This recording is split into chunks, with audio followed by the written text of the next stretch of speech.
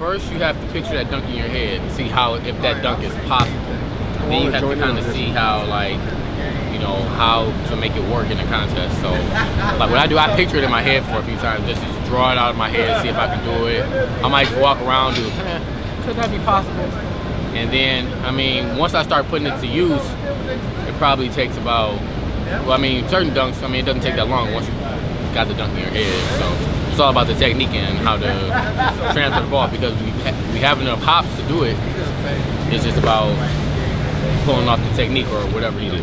I invented the Christ Stair dunk. It was basically where I jump up and I do like a pose right here for the camera, and then I like wait like a half a second, and at the right before I start to come down, I do a 360 to dunk it. So how long did that take you to? Was that like something right away that you completed, or was right away? I was just like maybe it took like 2 sessions of dunking, but you know I'm pretty good at doing like 360, so like it wasn't that hard. But for some people, it looks better in slow motion than it does in fast motion.